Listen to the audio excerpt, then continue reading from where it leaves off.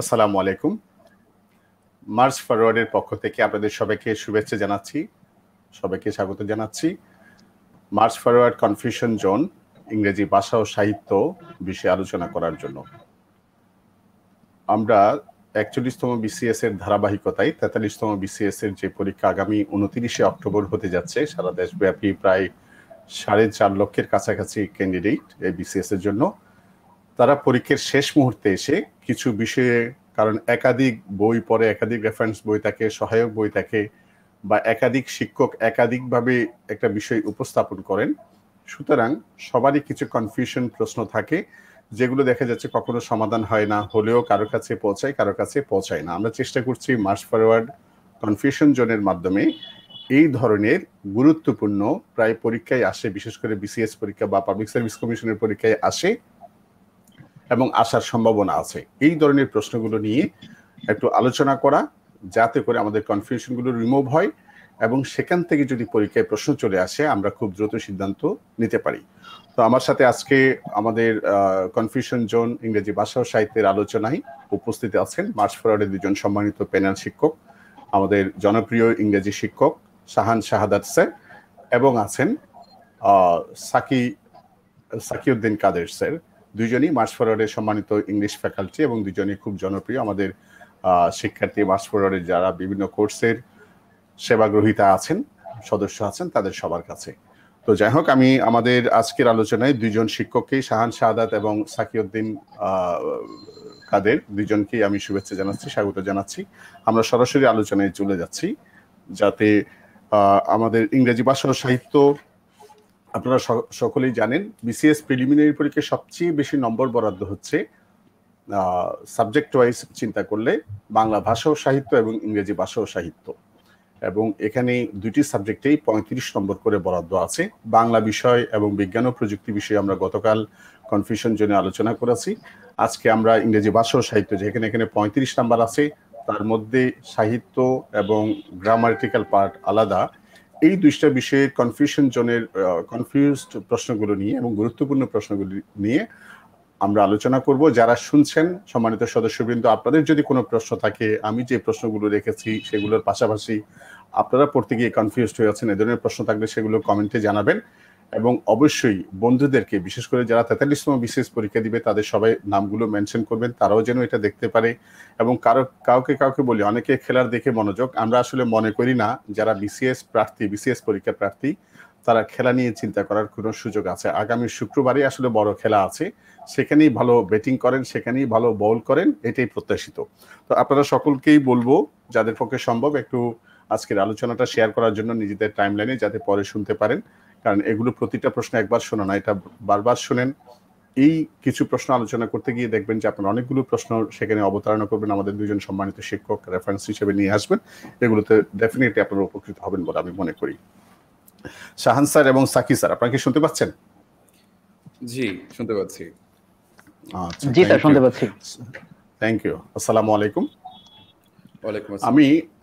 আমি প্রথমেই শাহান স্যারকে বলবো, গত বিসিএস এর দুইটা খুব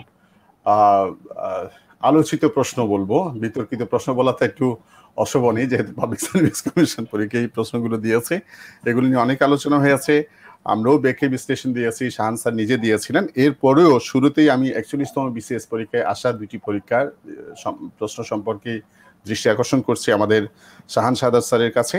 সেটা হচ্ছে, choose the word opposite in meaning to টার্স, এই ধরনের একটা প্রশ্ন ছিল। Concise, detailed, expressive and descriptive, এই চারটি অপশন ছিল, এবং সেখানে অনেকেই প্রশ্নের উত্তরে বি এবং ডি নিয়ে কনফিউজড, একটা হচ্ছে ডিটেইলড আর একটা হচ্ছে ডেসক্রিপটিভ। সেক্ষেত্রে সঠিক দিক নির্দেশনাটা কি হবে, শাহান স্যার? জি, আসসালামু আলাইকুম রহমতুল্লাহ। ওয়ালাইকুম আসসালাম। আমাদের ধন্যবাদ আজ এবারও গতবারের মতো আমাকে এই প্যানেলে রাখার জন্য, আমাদের ডিসক্রিপশনের এই ডিসকাশনের এই প্যানেলটাতে। আজকে অবশ্য আমাদের সঙ্গে নতুন আমার আরেকজন কলিগ যুক্ত হয়েছেন, সাকিকে স্বাগতম আজকে সেশনে। আর তাছাড়া আজকে আমাদের সঙ্গে যারা স্বাগতম, তাছাড়া আজকে আমাদের সঙ্গে যারা যুক্ত হয়েছেন তাদের সবাইকে স্বাগতম আজকের সেশনে। গতবারও আমরা বেশ জমজমাট করে সেশনগুলো নিয়েছিলাম, এবং এটা খুবই আমাদের মার্চ ফরওয়ার্ড একটা খুব পজিটিভ অ্যাপ্রোচ, যেটা আমরা অন্য কোথাও এভাবে খুব একটা দেখতে পাই না। শেষ মুহূর্তের আলোচনাগুলো ছেলে মেয়ে আমাদের যারা পরীক্ষার্থী বন্ধু বান্ধব যারা আছেন, যারা আমাদের ছাত্রছাত্রী বন্ধুরা আছেন, তাদের ক্ষেত্রে এটি খুবই কাজে লাগে। আমার কাছে মনে হয় যে ইটস লাইক ঠিক এই মুহূর্তে শেষ মুহূর্তে খুব পড়াশোনা করে কিছু করা যায় না। তো এই মুহূর্তে এই সময়টা আসলে এই ধরনের কনফিউশন গুলো যদি আমরা দূর করতে পারি, আসলে আমাদের জন্য খুব ভালো একটা মোটিভেটিং পার্ট হয়ে যায় এই জিনিসগুলো, বা সামহাও আমাদের জন্য একটা খুঁটির জোরটা বাড়ে। তো ধন্যবাদ এই প্রশ্নের জন্য। এই প্রশ্নটা আসলে এখন পর্যন্ত আমরা ফেস করছি, সেই 41 তম বিসিএস এর পর থেকে শুরু করে এখন পর্যন্ত। এখন আমরা এটার বলা হয়েছিল যে অ্যান্টোনিমটা কি হবে এই প্রশ্নটি। টার্স শব্দটি ছিল। টার্স ছিল যে সংক্ষিপ্ত, অর্থটা আমরা সবাই খুব ভালো করে জানি। আর উত্তরে যে দুটো উত্তর নিয়ে আমরা বেশ কনফিউজ ছিলাম, এখনো স্টিল আমরা অনেককে দেখি যে অনেকগুলো আমরা বাজারে অনেকগুলো বই মাঝে মাঝে আমাদের হাতে যখন পড়ে তখন আমরা দেখি যে টার্সের অ্যান্টোনিম হিসেবে আমরা দেখি যে ডেসক্রিপটিভ কেউ দিয়েছে, আবার কেউ দিয়েছে হচ্ছে আপনার ডিটেইলড। এখন এই ধরনের প্রশ্নগুলোতে যখন আমরা সলভ করতে যাই, তখন আমি খুব ডিটেইল আনসার দেবো না, আমি খুব স্পেসিফিক এক জায়গাতে কথা বলবো। এই ধরনের প্রশ্ন যখন আমরা সলভ করতে যাই, তখন আমাদেরকে দেখতে হয় যে which one is the closest antonym। এখন ক্লোজেস্ট অ্যান্টোনিম বলতে যদি আমি এখন দুটো ক্লোজেস্ট অ্যান্টোনিম খুঁজতে চাই, অপশনের মধ্যে দুটোই আমাদের জন্য খুবই ক্লোজ। ডেসক্রিপটিভ মানে হচ্ছে বিস্তৃত, আর হচ্ছে আমাদের যে ডিটেইল সেটা হচ্ছে বিস্তৃত। এখন প্রবলেম হচ্ছে যদি দুটো তো উত্তর হতে পারে না। এখন আমরা একটা সময় আমরা এটা ভাবতাম যে যদি দুটো উত্তর দেওয়া থাকে তাহলে সেক্ষেত্রে প্রথম যেটি উত্তর হবে সেটি আমরা দিয়ে দেবো। হ্যাঁ, এটা হয়তো বা একটা অপশন থাকতে পারতো কোনো এক সময়, বাট এই জিনিসগুলো আসলে খুব একটা এখন ভ্যালিড না। বিশেষ করে লিঙ্গুইস্টিক পার্সপেক্টিভ থেকে আপনাকে অবশ্যই অপশনগুলো আপনার জন্য অনেকগুলো থাকে, তো সেক্ষেত্রে আপনাকে ল্যাঙ্গুয়েজের অপশনটাতে আপনি স্পেসিফিক্যালি কাজ করতে হবে আপনাকে। এখানে আপনাকে প্রথমে ওয়ার্ড ক্লাস নিয়ে কাজ করতে হবে। টার্সটা আমরা যদি অক্সফোর্ড ইউনিভার্সিটি ডিকশনারি দেখি এবং আমরা কেমব্রিজ ইউনিভার্সিটি ডিকশনারি দেখি, দুটোর মধ্যেই টার্স ওয়ার্ডটিকে বারবার তারা যে এক্সাম্পলগুলো দিয়েছে, রিপ্লাই অথবা স্টেটমেন্টের ক্ষেত্রে তারা এক্সাম্পলগুলোতে তারা ইউজ করেছে রিপ্লাই এবং স্টেটমেন্টের ক্ষেত্রে টার্সটাকে ব্যবহার করেছে। এখন রিপ্লাই এবং স্টেটমেন্ট মানে হচ্ছে ইনফর্মাল ল্যাঙ্গুয়েজে অথবা রিপ্লাই অথবা স্টেটমেন্ট দেওয়ার ক্ষেত্রে অথবা ডিসকাশনে কেউ অংশগ্রহণ করবে, তখন এটাকে সংক্ষিপ্ত উত্তর দেওয়ার ক্ষেত্রে টার্স ইউজ করা যায়। যেমন আমি আপনাকে যদি মানে নর্মালি যদি বলি যে where did you go last year, তখন আনসারটা এভাবে আসে আমেরিকা হি আনসার্ড টার্সলি। তো আমেরিকা হি আনসার্ড টার্সলি মানে হচ্ছে টার্সলি সে শুধুমাত্র আমেরিকা শব্দটি বললো সংক্ষিপ্তভাবে। তো তার মানে হচ্ছে এটা সাধারণত রিপ্লাই স্টেটমেন্ট এগুলোর ক্ষেত্রে টার্সলি ব্যবহার করা হয়ে থাকে। তার মানে এটা বলার ক্ষেত্রে অথবা স্টেটমেন্টে ইউজ করা হয়ে থাকে। এখন প্রশ্ন হচ্ছে আমরা যদি ডেসক্রিপটিভকে আনসার হিসেবে বেছে নেই, তাহলে সেক্ষেত্রে ডেসক্রিপটিভের আমরা যদি একটু রুটে যাই, এই ডেসক্রিপটিভ ওয়ার্ডটার রুট হচ্ছে স্ক্রিপ্ট মানে হচ্ছে টু রাইট সামথিং। তার মানে হচ্ছে প্রথমেই আমরা ওয়ার্ড ক্লাস থেকে সেই টার্স থেকে সরে যাচ্ছে মানে হচ্ছে এটা আমরা যে স্টেটমেন্টের জন্য এবং আপনার যেটাকে আমরা বলছিলাম রিপ্লাইয়ের জন্য ইউজ করা হয়ে থাকে, কিন্তু এখানে দেখা যাচ্ছে যে সে লেখার ক্ষেত্রে ইউজ করে থাকে। ডেসক্রিপশন যদিও আমরা বলি ক্যান ইউ ডিসক্রাইব, আমরা মনে করি যে এটা বাংলা, মানে আমরা বাংলায় বলি বর্ণনা করো। হ্যাঁ, এটা বলার ক্ষেত্রে বর্ণনা করা যায়, বাট এটার বেসিক হচ্ছে লেখার জন্য। আপনি যা দেখেছেন তাকে আপনি লিখছেন, দ্যাট ইজ কল্ড ডেসক্রিপশন। পরীক্ষার মধ্যে বলে ডিসক্রাইব দিস, আমরা পাই না এই জিনিসগুলো। তো এই জিনিসগুলো তার মানে হচ্ছে লেখার ক্ষেত্রে ডেসক্রিপশন। কিন্তু যদি আমি বলি detail, he answered in detail, ডিটেইলটা কমেন্টের ক্ষেত্রেও করা যায়, লেখার ক্ষেত্রেও করা যায়। তো সেক্ষেত্রে যদি আমি বলি স্পেসিফিকলি, তাহলে সেক্ষেত্রে আমাকে মানে ডেসক্রিপশন নিতে চাইলেও আমি ওয়ার্ড ক্লাসের জন্য আমি ডেসক্রিপশনটা নিতে পারবো না। আমাকে নিতে হবে ডেসক্রিপটিভ না নিয়ে, নিতে হবে হচ্ছে ডিটেইলড ওয়ার্ড ক্লাসের জন্য। আর না হয় যদি আমি বলি স্পেসিফিকলি বলার জন্য, মানে এত ডিপে না গেলে দুটোই কিন্তু আমাদের সিনোনিম হতে পারে। কিন্তু এখন এটার সঙ্গে যুক্ত করতে গেলে লাস্ট যে শব্দটা আমি বলে শেষ করবো, অক্সফোর্ড ইউনিভার্সিটি ডিকশনারি যে থিজারাসটা আছে, থিজারাসের মধ্যে আমরা যদি টার্সের অ্যান্টোনিম দেখি, এই অ্যান্টোনিমের ক্ষেত্রে আমরা ডেসক্রিপটিভ এবং ডিটেইল কোনোটাকেই পাই না। তো যদি সেক্ষেত্রে আমি ভাবি, তাহলে সেক্ষেত্রে আমরা কোনোটাকে নিতে পারবো না, মানে আমরা একদম স্পেসিফিকলি একদম ডিরেক্ট নিতে পারবো না। তাহলে আমাদেরকে ওয়ার্ড ক্লাসে আসতে হবে, এবং সেক্ষেত্রে আসলে অবশ্যই আপনাকে ডিটেইল নেওয়াটাই সবচেয়ে। অপশনের মধ্যে বেস্ট অপশন হিসেবে ডিটেইলটা আপনি এখানে সাজেস্ট করছেন, রাইট? জি। আচ্ছা, ধরুন 41তম বিসিএস এই আরেকটি প্রশ্ন ছিল, সেটা হচ্ছে which one is a correct sentence. এখানে হচ্ছে doctor took my pulse, found my pulse, examine my pulse and saw my pulse. অনেকেই এক্সামিনড মাই পালস দিয়েছে। উত্তরটা কি ঠিক আছে? আপনার পরামর্শ কি? এটির ক্ষেত্রে আমি আপনাকে আসলে আমরা তো আসলে যদি বাজারে যদি আমাদের বাংলাদেশের রাইটার বা সামহাও এখানে তো উক্তি রাইটারদের অনেক মানে অভাব নেই, এরকম যদি আপনি দেখেন, তাহলে আপনি ফাউন্ড পালসের আনসারও আছে। আমি কিছু বইতে কয়েকটা বইতে দেখলাম যে আমাকে স্টুডেন্টের রেফারেন্স দিয়ে আমাকে একদিন ছবি তুলে দেয়। এরপরে আপনার এক্সামিন দ্য পালস আমরা দেখেছি, এবং আমি অনেককে দেখেছি যারা বেশ নামি দামি কিছু থেকে প্রতিষ্ঠান থেকে আমরা দেখেছি এক্সামিন দ্য পালস আনসার দিয়েছে। তো এক্ষেত্রে আমি আপনাদেরকে বলবো যে খুব সহজ, যারা মানে আসলে মানে ভাষার প্রতি আগ্রহী বা যারা আসলে সঠিক ইনফরমেশনটা পেতে চাচ্ছেন, তাদের জন্য আমরা বলবো যে আপনি কিছু দরকার নেই, শুধু পালস দিয়ে সার্চ করলেই, আপনি যদি শুধু পালস দিয়ে সার্চ করলেই আপনি অক্সফোর্ড ইউনিভার্সিটি ডিকশনারি অথবা কেমব্রিজ ইউনিভার্সিটি ডিকশনারি, বেসিক্যালি আপনি কলিন্স ডিকশনারির মধ্যে খুব ভালো করে এটা মানে পালসের রেফারেন্সটা দিয়ে খুব ভালো করে একটা ফ্রেজই দেওয়া আছে। আমরা যখন বলি যে পালস মানে হচ্ছে কারো পালস রিড করা, আমরা যাকে পালস ফিল করার কথা, সেক্ষেত্রে দুটো তারা কলোকেশন ব্যবহার করেছে পালসের ক্ষেত্রে। মানে পালস কি অবস্থায় চলছে, নাড়ি দেখা বাংলা এটা বলে আমরা নাড়ি দেখা। যদি আমরা নাড়ি দেখার কথা বলতে চাই, তাহলে সেক্ষেত্রে নাড়ি দেখার প্রেক্ষিতে আপনাকে দুটো তারা কলেকশন ব্যবহার করেছে পালসের ক্ষেত্রে। নাম্বার 1 একটা হচ্ছে ফিল দ্য পালস, নাম্বার 2 আমরা যেটাকে বলছিলাম took the pulse, take the pulse. তার মানে হচ্ছে আপনি নাড়ি দেখা অর্থে যদি ইংরেজি করতে যাই, তাহলে সেক্ষেত্রে আমাকে ফিল দ্য পালস ইউজ করতে হবে অথবা টেক দ্য পালস ইউজ করতে হবে, যে কোনো একটা। এখন যেহেতু ফিল দ্য পালস আমাদের অপশন এটা ছিলই না, আমরা ফাইন্ড একটা ছিল আর একটা এক্সামিন দ্য পালস ছিল। তো এখানে পরীক্ষা করে, ডাক্তাররা তো পরীক্ষা করে দেখে, তো অনেকে মনে করে যে এটা আসলে বাংলা যেভাবে ভাবছি ইংলিশে মনে হয় সেভাবে ভেবে আনসারটা দিয়ে দিলে হয়ে যাবে, কিন্তু আসলে ইংলিশ তো আসলে আমরা বললে হবে না, ইংলিশ তো ইংলিশের মতো করে ওরা যেভাবে বলেছে শেখায় দিতে হবে। আর এখানে ব্যাপারটা হচ্ছে যে আপনি যখন ইংরেজি কোনো একটি প্রশ্ন উত্তর দিতে যাবেন, আপনাকে রেফারেন্স রাখতে হবে। এখন আমি যদি বলি আমরা তো জানি যে পরীক্ষা নিরীক্ষা, ডাক্তার পালস পরীক্ষা করলো, এখন এটা বাংলায় বলি আমরা, কিন্তু পালস পরীক্ষা করলো মানে তো এক্সাম, তাহলে তো ডাক্তার এক্সামিনেশনও দিচ্ছে, বিসিএস প্রিলিতে মানে সামহাউ ডক্টর হয়ে যাওয়ার পর তো প্রিলিতে অ্যাকশন করতে পারবে। সেই ধরনের এক্সামিনেশনের ব্যাপারটা যদি এখানে নিয়ে আসি তাহলে তো অনেক কথা আসবে। তো এইসব কথা আসলে কোনো ভ্যালু নেই, আপনাকে রেফারেন্সের কথা বলতে হবে। আমি যেটা বললাম, আপনি কলেজ ডিকশনারি থেকে যদি আপনি খুব সহজে, বেশি কিছু করতে হবে না, আপনাকে জাস্ট যেতে হবে হচ্ছে গুগলে গিয়ে কলেজের অনলাইন ডিকশনারিতে যান, আপনি ডিকশনারি পুরো খুলতে হবে না, যান শুধু পালস দিয়ে ডিকশনারিতে সার্চ করলে আপনি ওখানে কলোকেশন পাবেন, ওখানেই আছে যে ফিল দ্য পালস অথবা টেক দ্য পালস। সেখানে তো যেহেতু ফিল দ্য পালস অপশনে নাই, আপনাকে টেক দ্য পালস নিতে হবে, মানে এখানে টুক মাই পালস হবে আর কি, টুক মাই পালস এই প্রশ্ন। আচ্ছা, 41তম বিসিএস এ আরেকটা প্রশ্ন এসেছিল, সেটা হচ্ছে প্রেপোজিশন না এটা কি জিরান্ড নিয়ে একটা প্রশ্ন আপনার নিশ্চয়ই চোখে পড়েছে। Call me if you have any problems regarding your work. Here regarding is an জিরান্ড, preposition, apposition or conjunction. এটার উত্তরটার ক্ষেত্রে আপনার পরামর্শ কি? এইটার উত্তরটা খুব ইন্টারেস্টিং। আমরা তো অনেকদিন থেকে পড়াচ্ছি, আমাদের সাকিরা এগুলোতে এগুলি অনেকদিন ধরে কাজ করছে, নতুন নতুন এই জিনিসগুলো তারা পাচ্ছে। বিশেষ করে গত 3-4টা বিসিএস এর মধ্যে আমরা দেখতে পেয়েছি প্রেপোজিশন আপনার আগে যেভাবে আসতো, ঠিক আছে, ঠিক সেভাবে এখন আর প্রেপোজিশনটা আসে না। প্রেপোজিশনটা আমরা দেখতাম আপ অ্যাবাব টাইপের প্রেপোজিশন আসতো এক সময়, কিন্তু এখন সেগুলো আসে না। এরপর আমরা দেখেছি যে আপনার কনজেনিয়ালের পরে টু বসে নাকি ফর বসে নাকি অফ বসে, এগুলো বসে, তো এগুলো দেখতাম যে আমরা আসতো। কিন্তু ইদানিং এবং লাস্ট আমরা দেখেছি ইন্ট্রোডিউস টু এসেছে, তো এগুলো ইন্ট্রোডাকশন টু ইন্ট্রোডিউস টু এই জিনিসগুলো আমরা দেখতে পেয়েছি। কিন্তু এখনকার যে প্রেপোজিশনের প্রশ্নগুলো আসে, this question R bit tricky, এখন এই প্রশ্নগুলোর ক্ষেত্রে আমরা দেখি যেমন রিগার্ডিং হোয়াট সেন্টেন্সটা তো রিগার্ডিং আন্ডারলাইন করা ছিল, রিগার্ডিং আন্ডারলাইন।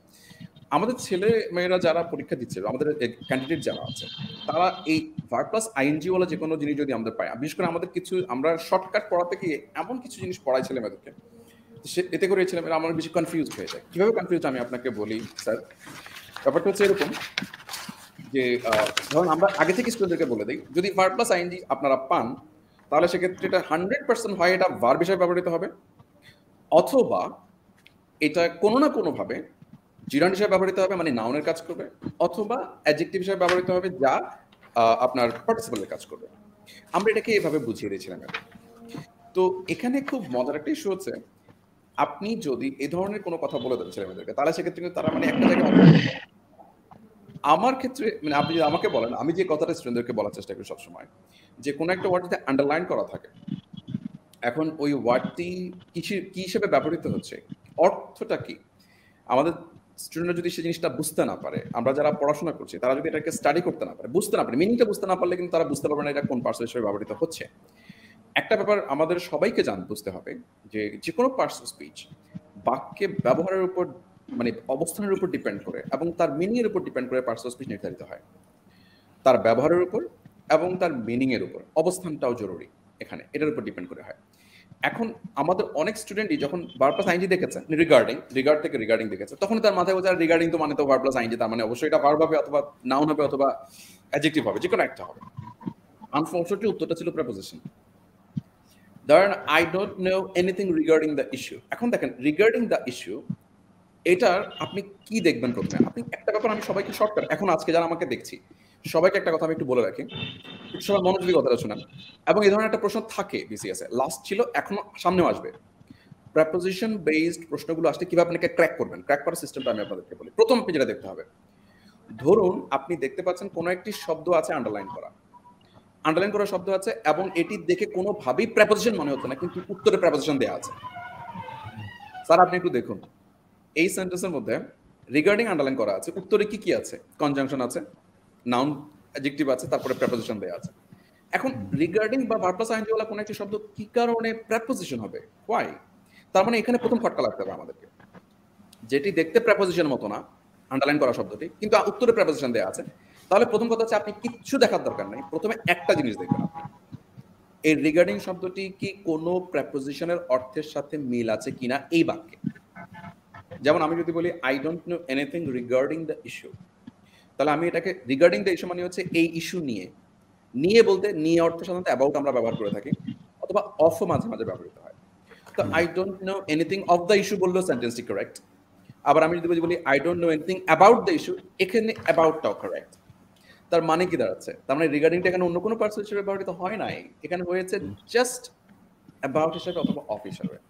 তো যদি সে ব্যবহৃত হয় অ্যাবাউট অথবা অফ হিসাবে, তাহলে সে তো কখনো নাউন অথবা জিরান্ড অথবা অ্যাডজেক্টিভ অথবা ভার্বের উত্তর হবে না।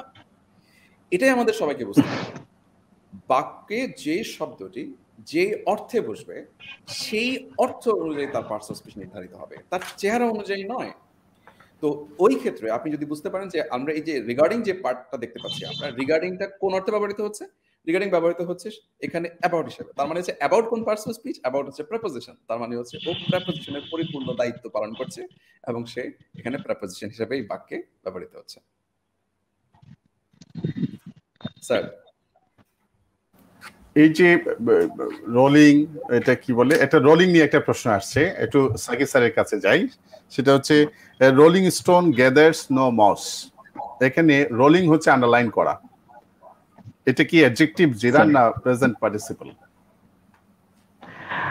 অনেক ধন্যবাদ স্যার। আমি প্রথমেই আমার শ্রদ্ধেয় শিক্ষক ওবায়েদ স্যার আছেন, শাহান স্যার আছেন এবং যারা শুনছেন সবাইকে সালাম জানাই, আসসালামু আলাইকুম। প্রথমে বলতে যাচ্ছি যে ওবায়েদ স্যার এবং শাহান স্যার আসলে আমার বিসিএস এর আমাকে পথ দেখিয়েছেন। আমার বিসিএস প্রথম দিকে যে কোচিং করেছিলাম স্যার আমাকে পথ দেখিয়েছেন, আমি কৃতজ্ঞতা জানাই, ধন্যবাদ জানাই। স্যার যে প্রশ্নটি করেছেন আর rolling stone gathers no moss, এখানে একটু খেয়াল করতে হবে। আমরা সবাই জানি ভার্ব প্লাস আইএনজি, এখানে রোলিং শব্দটা হচ্ছে রোল থেকে এসছে, রোল প্লাস আইএনজি রোলিং। তো যখন ভার্ব প্লাস আইএনজি হয় আমরা এটাকে জিরান বলি, এটাকে প্রেজেন্ট পার্টিসিপল বলি। তো এখানে আমরা যদি খেয়াল করি বাক্যটা যে আর rolling stone gathers no moss, আর রোলিং স্টোন, আমরা জানি স্টোন মানে তো পাথর, এটা হচ্ছে একদম কমন একটা নাউন, এটা আমরা সবাই বুঝতে পারছি যে স্টোন হচ্ছে এখানে নাউন। তো এখানে স্টোন শব্দটাকে মডিফাই করছে কে? স্টোন শব্দটাকে মডিফাই করছে রোলিং শব্দটা। তো রোলিং শব্দটা যেহেতু স্টোন শব্দটাকে মডিফাই করছে, তার মানে এই রোলিং শব্দটা এখানে অ্যাডজেক্টিভ হিসেবে কাজ করছে। আমরা যদি বলি যে স্টোনটা কেমন স্টোন, রোলিং স্টোন, তাহলে স্টোন তো নাউন, আমরা সবাই জানি। এই নাউনটাকে রোলিং শব্দটা যেহেতু মডিফাই করছে, স্টোন সম্পর্কে এক্সট্রা তথ্য দিচ্ছে, আমরা বলবো যে এই রোলিং শব্দটা হচ্ছে বেসিক্যালি অ্যাডজেক্টিভ। এখন কথা হচ্ছে পরীক্ষায় যদি প্রশ্ন থাকে যে এই রোলিং শব্দটা কোন পার্টস অফ স্পিচ, যদি বলে যে পার্টস অফ স্পিচ, তখন আমাকে বলতে হবে যে এটা হচ্ছে অ্যাডজেক্টিভ। আর যদি বলে যে রোলিং শব্দটা এখানে কি, তখন আমাকে বলতে হবে যে রোলিং শব্দটা হচ্ছে এখানে প্রেজেন্ট পার্টিসিপল। যদি এমন হয় যে পরীক্ষায় অপশনে আছে অ্যাডজেক্টিভ আছে, পার্টিসিপল আছে, জিরান্ড আছে, তাহলে আমাকে অবশ্যই বলতে হবে, যদি বলে যে এটা কি, তখন বলতে হবে পার্টিসিপল। আর যদি স্পেসিফিক করে পরীক্ষার অপশনে থাকে যে প্রেজেন্ট পার্টিসিপল, তখন আমাকে বলতে হবে প্রেজেন্ট পার্টিসিপল। আর যদি কখনো অপশনে এমন থাকে যে এটা কোন পার্টস অফ স্পিচ, তখন আমাকে বলতে হবে এটা হচ্ছে অ্যাডজেক্টিভ। আমরা জানি যে পার্টিসিপল অথবা জিরান্ড অথবা প্রেজেন্ট পার্টিসিপল এরা কিন্তু আসলে পার্টস অফ স্পিচ না। যদি পার্টস অফ স্পিচ বলে দেয় তখন বলতে হবে এডজেক্টিভ। আর যদি শুধু জিজ্ঞেস করে যে এটা কি, তাহলে বলতে হবে আমাকে এটা হচ্ছে প্রেজেন্ট পার্টিসিপল। আর তো যেহেতু এখানে রোলিং শব্দটা অ্যাডজেক্টিভের কাজ করছে, এটা তো জিরান হওয়ার প্রশ্নই আসে না। জিরান মানেই তো সে নাউনের কাজ করবে। এখানে রোলিং শব্দটা আবশ্যিকভাবেই আমরা দেখতে পাচ্ছি স্টোনকে মডিফাই করছে, মানে অ্যাডজেক্টিভের কাজ করছে। অ্যাডজেক্টিভের কাজ করা মানেই হচ্ছে সে প্রেজেন্ট পার্টিসিপল। ধন্যবাদ স্যার। এটা এক্ষেত্রে যদি আরেকটা প্রশ্ন আছে একটা বিসিএস এ, সেটা হচ্ছে reading is an excellent habit. এখানে রিডিং কি, সেক্ষেত্রে উত্তরটা কি হবে? অনেক ধন্যবাদ স্যার, অত্যন্ত অনেক অনেক সুন্দর প্রশ্ন স্যার। বিষয়টা হচ্ছে sir, reading is an excellent habit. আমরা বুঝতেই পারছি এই বাক্যের সাবজেক্ট হচ্ছে রিডিং। এখানে আসলে রিডিংটা এই বাক্যের সাবজেক্ট হিসেবে কাজ করছে। খুব যদি আমরা সহজে চিন্তা করি যে এখানে ইজ হচ্ছে এই বাক্যের মেইন ভার্ব অথবা ফাইনাইট ভার্ব যেটাই বলি, ইজ হচ্ছে এখানে ভার্ব আর রিডিং হচ্ছে এখানে সাবজেক্ট। তো একটা বাক্যের সাবজেক্ট হয় কারা? একটা বাক্যের সাবজেক্ট হয় আইদার নাউন অথবা নাউন ফ্রেজ অথবা প্রোনাউন। তার মানে রিডিং শব্দটা যেহেতু এখানে সাবজেক্ট হয়েছে, নিশ্চয়ই এই রিডিং শব্দটা এখানে নাউন হিসেবে কাজ করছে। আমরা জানি রিডিং শব্দটা রিড থেকে এসছে, রিড হচ্ছে ভার্ব, তাহলে রিড এর সাথে আমরা আইএনজি যুক্ত করেছি, রিডিং করেছি। এই রিডিং শব্দটা এখানে সাবজেক্ট হিসেবে কাজ করছে, দ্যাট মিন্স এটা এখানে নাউন হিসেবে কাজ করছে। তো এখন যদি প্রশ্ন করে যে রিডিং শব্দটা কোন পার্টস অফ স্পিচ, আমরা এটাকে নাউন বলবো। আর যদি প্রশ্ন করে এখানে রিডিং শব্দটা কি, তাহলে আমরা তাকে বলবো এটা হচ্ছে জিরান্ড। আর যদি অপশনে জিরান্ড না থাকে, ইন দ্যাট কেস আমরা এটাকে ভার্বাল নাউন বলতে পারি, তবে এটা স্পেসিফিকলি বললে দিস ইজ জিরান্ড। আর যদি পার্টস অফ স্পিচ জিজ্ঞেস করে, তাহলেই আমরা বলবো এটা হচ্ছে নাউন। স্যার আমার মনে হয় ব্যাপারটা ক্লিয়ার হয়েছে স্টুডেন্টদের। আচ্ছা, আমরা একটু শাহান স্যারকে এখানে কিছু যুক্ত করবেন না? ঠিক আছে, এখানে আসলে স্যারকে যে কথাটা বলেছে এটা খুবই স্পেসিফিক কথা। আমাদের এখানে সবার কাছে একটা ব্যাপার মনে রাখতে হবে, মানে সহজ কথা, সাবজেক্টে যদি কখনো ভার্ব প্লাস আইএনজি থাকে, এটা আর কিছু হোক বা না হোক সেটা নাউনই হবে। এবার আমি আপনাকে কয়েকটা পয়েন্ট একসাথে বলে ফেলি। যেমন আপনার যদি এবার ভার্ব প্লাস আইএনজি ওয়ালা জিনিস থাকে, তাও নাউন হবে। যদি আমি বলি to go is to know, তাহলে সেক্ষেত্রে টু গো সাবজেক্টের জায়গায় আছে, নাউন হবে। মানে নাউন কি সেটা ইনফিনিটিভ হিসেবে ইউজ করছে, সেটা নাউন হবে। এবার আমি যদি বলি ওয়াকিং ইজ, মানে walking in the garden is good for health, তাহলে ওয়াকিং ইন দ্য গার্ডেন এটা পুরোটা সাবজেক্ট, এটা কি হবে? এটা ফ্রেজ হবে, তাও নাউন ফ্রেজ হবে। সোজা কথা হচ্ছে আপনি সাবজেক্টের অপশনে যেটা সাকিব বললো, এটাকে এক্সটেন্ড করে বললে একদম সহজ হয়ে যাচ্ছে আমাদের জন্য। কি হবে? তারা সাবজেক্টের জায়গায় যদি একটা শব্দ বসে সেটাও নাউন, ভার্ব প্লাস আইএনজি বসে সেটাও নাউন, এবং টু প্লাস ভি1 বসে সেটাও নাউন, এবং বড় একটা যদি সামহাউ ক্লজও বসে যায়, that he is a good boy is known to all, that he is a good boy এটা একটা subject, is known to all is a subject, তাহলে সেই ক্লজটাও আলটিমেটলি নাউন ক্লজই হবে। এই ব্যাপারটা মাথায় রাখতে হবে। আরেকটা ব্যাপার হচ্ছে গুরুত্বপূর্ণ ব্যাপার, যেটা সাকি এইমাত্র বললো, সেটা হচ্ছে যে আপনি লক্ষ্য রাখতে হবে যে জিজ্ঞেস করেছে কি, এটা কি পার্টস অফ স্পিচ জিজ্ঞেস করেছে নাকি জিজ্ঞেস করেছে হচ্ছে আপনার এটা কি জিজ্ঞেস করেছে সেটা। তবে আরেকটা ব্যাপার জানাটা জরুরি, এখানে কিছু ট্রিক করে তারা। যেমন আপনি যদি আমি আপনাকে স্পেসিফিকলি জিনিসটা বলি, ধরুন প্রশ্ন করলো যে রিডিং, বললো যে reading is entertaining, reading is underline করলো এন্টারটেইনিংটা। কারণ এন্টারটেইনিং এর পরে ওরা বললো যে হিয়ার রিডিং ইজ, এখন দেখেন হিয়ার রিডিং ইজ বলার পর তারা কিন্তু কি জিজ্ঞেস করে নাই, কোন পার্টস অফ স্পিচ জিজ্ঞেস করে নাই। যেমন আপনি 37তম বিসিএস এভাবে একটা প্রশ্ন আসছে, কথা বুঝতে পারছেন? এখন ওনারা এখানে কিন্তু ট্রিক করেছে, ওনারা কিন্তু পার্টস অফ স্পিচ জিজ্ঞেস করেনি সেটা মানে কি, হোয়াট জিজ্ঞেস করলে আমরা বুঝতে পারতাম আমরা এটাকে মানে এটা স্পেসিফিক বলে ফেলবো। তাহলে সেক্ষেত্রে আপনি কি বলবেন জিনিসটাকে? যে একটা প্রশ্ন ছিল, আপনি কি এটার কথা বলছেন 37তম BCS A education is enlightening? Yes, আমি ওই enlightening is, G G G, education is enlightening. এখন দেখেন ওখানে আপনি দেখেন হিয়ার ইজ দিয়ে লেখা আছে প্রশ্নটা, কিন্তু হোয়াট ইজ এভাবে নাই, হিয়ার ইজ দিয়ে লেখা আছে। দেন হিয়ার ইজ দিয়ে লেখা থাকলে ব্যাপারটা একটু ক্রিটিক্যাল হয়ে যায় জিনিসটা। এখন ছেলেমেয়েদের জন্য এই জায়গাটা ভাবাটা, কারণ আমরা সাকিব স্যার শান স্যাররা বলেছে যদি হোয়াট থাকে তাহলে আমরা এটাকে বলবো হচ্ছে এটা পার্টিসিপল বলবো, কিন্তু যদি না হয় তাহলে সেক্ষেত্রে আমি এটা বলবো অ্যাডজেক্টিভ। এখন তো কি হোয়াট জিজ্ঞেস করা নেই অথবা পার্টস অফ স্পিচ জিজ্ঞেস করা নেই, তাহলে আমি এখানে কি বলবো? তখন আমাদের ক্ষেত্রে এই হিয়ার ইট ইজ বললে আপনাকে দেখতে হবে অপশনগুলোতে কি কি আছে। স্যার আপনি একটু অপশনটা দেখবেন ওখানে কি কি আছে অপশনগুলো। আমার এখানে যে অপশনগুলো আছে এটা হচ্ছে 37 বিসিএস এর প্রশ্ন, এ জিরান্ড, এ participle, an infinitive, A finite verb, এই চারটা হচ্ছে অপশন। এখন লক্ষ্য করে দেখেন ওরা কিন্তু এখানে কোনো কনফিউশন দেয় নাই। এসব ক্ষেত্রে মোস্ট অফ দ্য টাইম ওনারা হয় জিরান্ড পার্টিসিপলের মধ্যে রাখবে, আর না হলে ডিরেক্ট অ্যাডজেক্টিভ অথবা নাউনে চলে যাবে। তারা কথা বুঝতে পেরেছেন? জিরান্ড পার্টিসিপলে যাবে অথবা অ্যাডজেক্টিভ অথবা নাউনে যাবে। তো এখানে একটা ব্যাপার খুবই গুরুত্বপূর্ণ, আপনি এই ব্যাপারটা আপনাকে বুঝতে হবে। যদি এমন কখনো হয়, এটা হওয়ার কথা না, যদি কখনো এমন হয় যে এই প্রশ্নের মধ্যেই আপনাকে পার্টিসিপলও দিল, তার সঙ্গে আপনাকে অ্যাডজেক্টিভও দিল, তাহলে আপনি কি করবেন? হিয়ার দেওয়ার পরে পার্টিসিপলও দিল, অ্যাডজেক্টিভ দিল, তখন আপনি কি করবেন? এখন খোলা কথা বলতে গেলে পার্টিসিপল বললে এটাকে আমাদেরকে উত্তরটা নেওয়া উচিত পার্টিসিপল নাকি আমি অ্যাডজেক্টিভ নেব। কথা হচ্ছে আমরা যখন হিয়ার দিয়ে প্রশ্নটা করি, পার্টিসিপল বললে it is still not a good answer. আমি যদি বলি এটার মধ্যে একটা প্রবলেম আছে। এখন কি প্রবলেম আছে? প্রবলেম হচ্ছে এটা, পার্টিসিপল বললে এটা কিন্তু স্পেসিফিক পার্টিসিপল না, এটা হচ্ছে প্রেজেন্ট পার্টিসিপল। যদি প্রেজেন্ট পার্টিসিপল থাকে, আপনি একদম স্পেসিফিক উত্তর এটা present participle is good to go, কোনো প্রবলেম নাই। কিন্তু যদি দেখেন প্রেজেন্ট পার্টিসিপল না, শুধু পার্টিসিপল আছে কিন্তু উত্তর অ্যাডজেক্টিভ আছে, তাহলে আপনাকে অ্যাডজেক্টিভে চলে যাওয়া উচিত এক্ষেত্রে, কারণ এই প্রশ্ন স্পেসিফিক না পার্টিসিপল করলে। এখন ধরুন এটার মধ্যে রিডিং ইজ এন্টারটেইনিং বা সামহাউ রিডিং ইজ, আমরা এনলাইটেনিং বলেছি, আমরা এনলাইটেনিং এর পার্টটার মধ্যে যখন আমি পেলাম উত্তর কি কি আছে, তিনটে উত্তর দেখি আমরা এবার আসি। এনলাইটেনিং এর উত্তরের মধ্যে প্রথম আছে অ্যাডজেক্টিভ, দ্বিতীয় আছে পার্টিসিপল, তৃতীয় আছে প্রেজেন্ট পার্টিসিপল। তাহলে আমাদের উত্তরটা হবে প্রেজেন্ট পার্টিসিপল, কারণ এটা হচ্ছে একদম স্পেসিফিক উত্তর হচ্ছে এটা। এখন যদি প্রেজেন্ট পার্টিসিপল না থাকে তাহলে বাদ, তাহলে আর পার্টিসিপল দেওয়ার সুযোগ আপনার কাছে নাই, কারণ এটা পার্টিসিপলটা এক্সাক্ট আনসার না, সেক্ষেত্রে আপনাকে চলে যেতে হবে হচ্ছে অ্যাডজেক্টিভ স্পেসিফিকেশনের জন্য। এরকম আরেকটি প্রশ্ন আছে দেখা যায়, সেটা হচ্ছে the old man was tired of walking. The old man was tired of walking, এখানে ওয়াকিং কি, ওয়াকিং নিচে আন্ডারলাইন করা, সেক্ষেত্রে উত্তরে কিভাবে আসবে?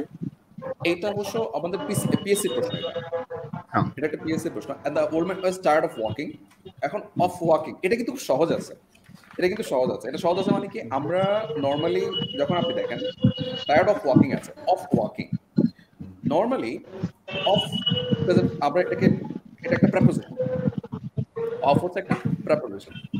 যদি অফ প্রেপোজিশন হয়ে থাকে, প্রেপোজিশন পরে অলওয়েজ আমরা জানি যে আর প্লাস আইএনজি বসুক বা যাই বসুক, যদি সে প্রেপোজিশন হয়ে থাকে, প্রেপোজিশন পরে সবসময় নাউন বসে।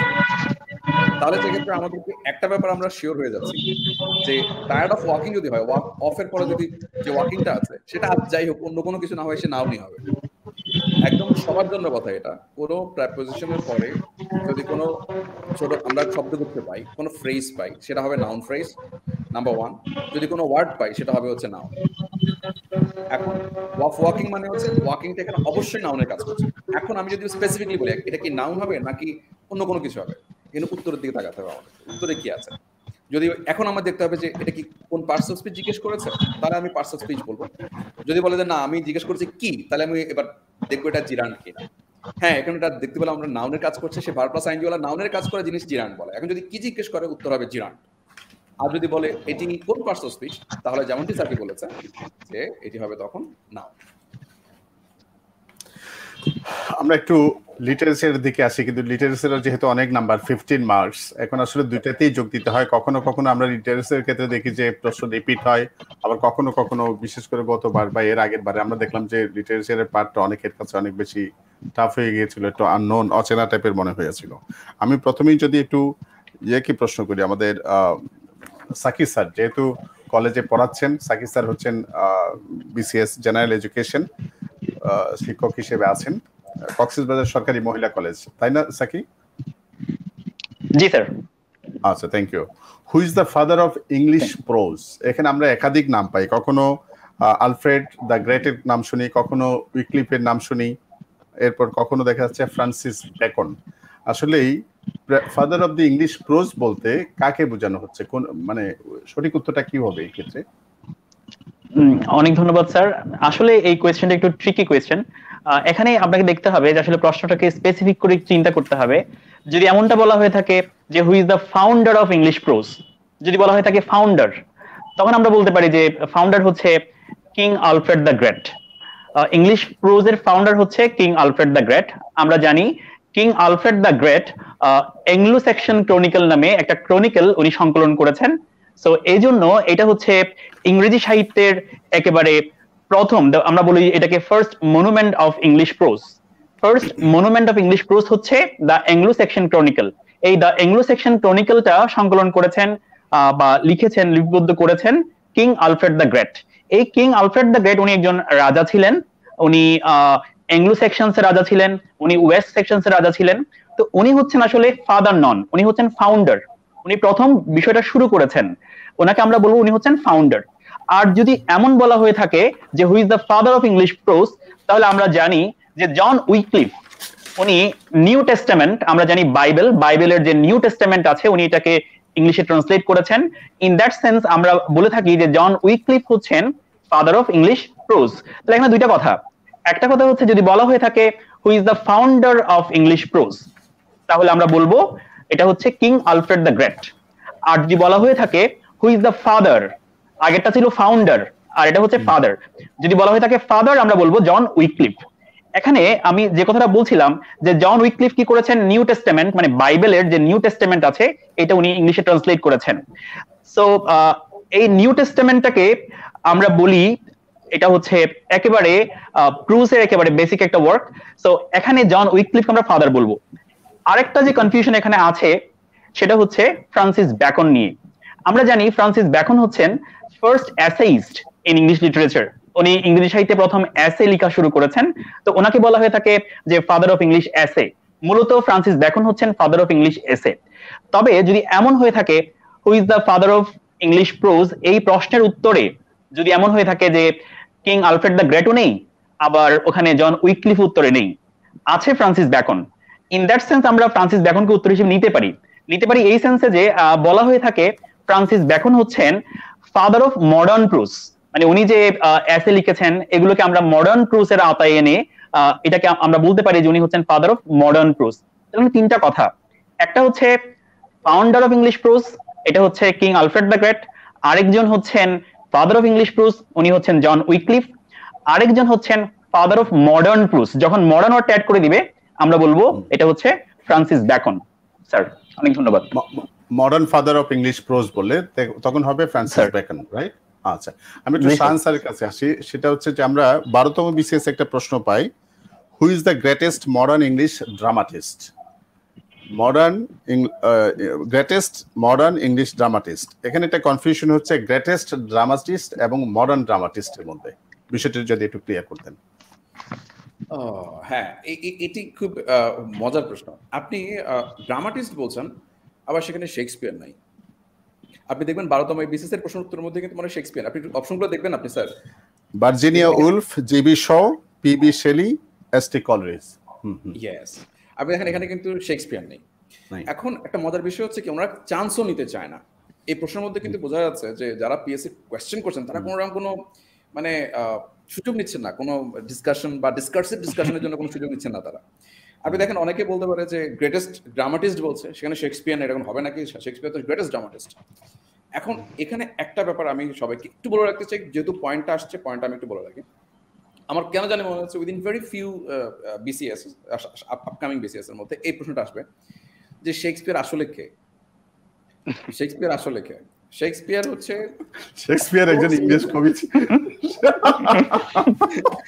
শেক্সপিয়ার আসলে কে? কারণ কিছু মিথ আছে যে শেক্সপিয়ার বলে আসলে কেউ কখনো ছিল না।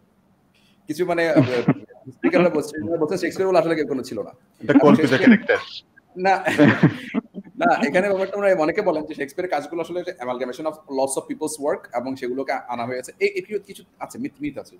আচ্ছা, এখন শেক্সপিয়ারের কথা নিয়ে বলতে গেলে যদি বলে এরকম যে who is the greatest dramatist of English literature, তাহলে অবশ্যই উত্তর হচ্ছে শেক্সপিয়ার। চোখ বন্ধ করে Shakespeare, who is the greatest dramatist of English literature, তাহলে হবে উত্তর শেক্সপিয়ার। এখন যদি বলে who is the modern greatest dramatist, যদি হয় মডার্ন যুক্ত করে ফেলে, তাহলে সেক্ষেত্রে এখানে তখন আর মডার্ন বলে শেক্সপিয়ার তো মডার্ন না। যদিও শেক্সপিয়ার যে কথাগুলো বলে গেছে, যেভাবে লিখে গেছে, সেগুলো এখনো মানে দিগ্বিজয়ী, এখনো মানে কালজয়ী। এখন এই জিনিসগুলো এখন পর্যন্ত মডার্ন বলা যায়, কিন্তু আলটিমেটলি শেক্সপিয়ারের পরে কিন্তু আমরা জেবি শকে দেখেছি ওনাকে তো মডার্ন ফাদার অফ ল্যাঙ্গুয়েজ বলা হয়, লিটারেচার বলা হয় ওনাকে। তো যখন একজনকে ল্যাঙ্গুয়েজ লিটারেচারের ফাদার বলা হয়ে থাকে, মডার্ন ফাদার বলা হয়ে থাকে, সেক্ষেত্রে আসলে অন্য কোথাও যাওয়ার কোনো সুযোগ নেই, আপনাকে ওনাকে নিতে হবে। আমরা কাকে জেবি শকে নিচ্ছি, উনি হচ্ছেন modern father of English drama. এখন কথা হচ্ছে, প্রশ্ন হচ্ছে যে শেক্সপিয়ার, ধরেন এভাবে প্রশ্নটা আসলো যে গ্রেট ড্রামাটিস্ট, এভাবে আসলো গ্রেট ড্রামাটিস্ট বলার পরে এবার শেক্সপিয়ার আসলো, মডার্ন ড্রামা, আমাদের জেবি শো আসলো, এখানে খেলাটা হবে। আপনাকে বললো যে গ্রেট ড্রামাটিস্ট, এখন গ্রেট ড্রামাটিস্ট বললে কিন্তু দুজনই গ্রেট ড্রামাটিস্ট। শেক্সপিয়ার গ্রেটেস্ট, তো গ্রেট ড্রামাটিস্ট বলে তখন আপনাকে ক্লাসে চলে আসতে হবে। যে ওই যে আমরা যে কথা বললাম ওয়ার্ড ক্লাস নিয়ে আমরা কাজ করছিলাম কিছুক্ষণ আগে, ওয়ার্ড ক্লাস নিয়ে কাজ করতে গিয়ে আমরা তখন ওইটাকে আমরা আলাদা ইয়েতে ফেলে ডিটেলকে আমরা উত্তর নিয়েছিলাম, ঠিক তেমনি এখানে ক্লাস করে ফেলতে হবে আপনাকে। এবার আমি বললাম যে শেক্সপিয়ারের পরিচয় নিয়ে প্রশ্ন আসতে পারে। পরিচয়টা কি? শেক্সপিয়ারের প্রথম পরিচয় হচ্ছে তিনি একজন ড্রামাটিস্ট, পরে তিনি আগে একজন প্লে রাইট ছিলেন। উনি যখন প্লে রাইট মানে কি, উনি একজন মঞ্চ নাটক লিখতেন। প্লে কি? প্লে হচ্ছে মঞ্চ নাটক। What's the basic difference between drama and play? যেগুলো মঞ্চের জন্য লেখা হতো, সোজা কথা, মঞ্চের জন্য লেখা মানে হচ্ছে আপনাকে বলে দিবে লাইট কতটুকু আসবে, কে কখন ঢুকবে, কে ওই ডায়লগ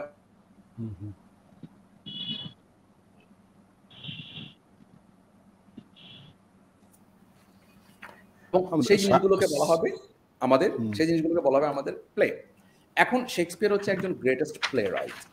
এখন ওনাকে যদি বলি যে কে গ্রেট প্লে রাইট, তাহলে হবে অবশ্যই শেক্সপিয়ার। যদি বলে কে গ্রেটেস্ট প্লে রাইট, তাও শেক্সপিয়ার। যদি বলি কে গ্রেট ড্রামাটিস্ট, তখন সেক্ষেত্রে হয়ে যাবে জেবি শ। ব্যাপারটা হচ্ছে যে শেক্সপিয়ার হচ্ছে গ্রেটেস্ট। এখন এই প্রশ্ন উত্তরটা দুভাবে হতে পারে। Who is the greatest dramatist? Shakespeare. Who is the greatest dramatist of all time? Shakespeare. Who is the modern greatest dramatist? সে হচ্ছে জিবি শ। আবার যদি বলি who is the great dramatist of English literature, তাহলে হবে এটা ড্রামাটিস্ট বললে ভালো করে হবে, গ্রেট ড্রামাটিস্ট বললে অবশ্যই শেক্সপিয়ার হবে না উত্তর, তখন হয়ে যাবে জেবি শ। এখন আমি যদি বলি who is the greatest play right, তাও Shakespeare. Who is the great play right of English literature, তাও Shakespeare. Who is the actor and dramatist? Shakespeare. Who is the actor and play right? Shakespeare. এই ধরনের একটা প্রশ্ন আমরা within very few আমরা ইয়েতে পাবো, আমাদের প্রিলিমিনারিতে পাবো। দেখা যাবে যে 43, 44, 45-এর মধ্যেই আসছে এই প্রশ্নটা। দেখেন আপনি, সেটা এরকম হবে যে কে, নিচের কে অ্যাক্টর এবং ড্রামাটিস্ট, অথবা অ্যাক্টর এবং প্লে রাইট। এটা শেক্সপিয়ারের আরেকটা পরিচয় হচ্ছে উনি কিন্তু এটা কি শেক্সপিয়ার কি প্রশ্নের অভাবের কারণে হবে নাকি এটা প্রয়োজন বলে হবে, কোনটা? না, আপনি এই কথা বললে কিন্তু ডিসকাশনটা একটু বেড়ে যাবে। আমি তারপরে একটা পয়েন্ট আমি আপনাকে বলি, ডিসকাশনটা অত বাড়াতে পারবো না, বাট আমি একটা কথা আপনাকে বলি যে আচ্ছা, এখানে একটু কথা বলার সুবিধার জন্য একটু প্রশ্ন করে ফেলি আনসার কি। সেটা হচ্ছে আমরা এলিজাবেথিয়ান পিরিয়ড, বিভিন্ন ধরনের পিরিয়ডে যে ভাগ করা, যেমন বাংলা সাহিত্যের যখন এটা যুগ বিভাগ হয়, সেখানে তো প্রাচীন যুগ, মধ্যযুগ, আধুনিক যুগ, এর বাইরেও কিন্তু আমরা অনেক ধরনের বর্ষ ধরে, শতবার্ষিকী ধরে, বা রবীন্দ্র যুগ নামে একটা বড় যুগ পাই। শেক্সপিয়ারের এত প্রভাবের পরেও রবীন্দ্র যুগ নামে আমরা, শেক্সপিয়ার যুগ নামে বা এজ নামে আমরা কোনো কিছু পাচ্ছি না, কেন হলো না? হ্যাঁ, এটা ভালো প্রশ্ন, এটা অনেক গভীরের প্রশ্ন, এটা গভীরের প্রশ্ন। এবং আমি প্রথম প্রশ্নের উত্তর দিই, তারপর আমি এটাতে আসছি। আমি প্রথমে একটা প্রশ্ন করলেন যে শেক্সপিয়ার এর এখন শেক্সপিয়ার কি প্রশ্ন অভাব পড়েছে কিনা? আসলে শেক্সপিয়ার প্রশ্ন অভাব পড়ে নাই। আপনি উইলিয়াম ব্লেককে নিয়ে একটা প্রশ্ন আসছিল, পোয়েট পেইন্টার কে? উইলিয়াম ব্লেক ছিল।